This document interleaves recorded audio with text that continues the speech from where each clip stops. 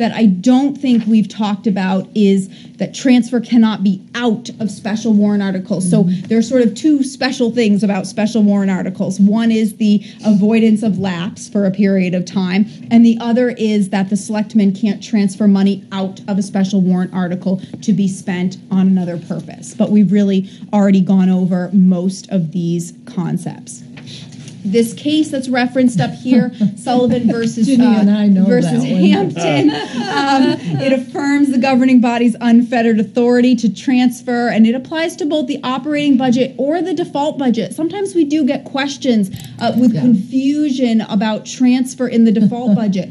Default budget is still an operating budget. It's just that the one proposed didn't pass, so we have the default budget. But all of the authority with regard to transfer remains even in a default budget year. Just a word, and I think I've talked a little bit about no means no and deleting of purposes.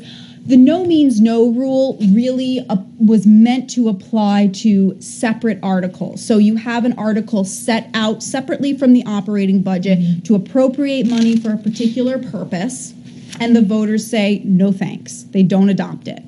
No means no really means no spending for the purpose stated in that separate article that the voters said no to. That's the way it works. And that can be, you know, sort of a consideration when putting appropriations into separate articles, is that, yes, it's great if the voters adopt it, but it cannot be so great if the voters say no, because it restricts the ability to spend from the operating budget from that purpose. You know, so it's a big restriction, and it's an important restriction.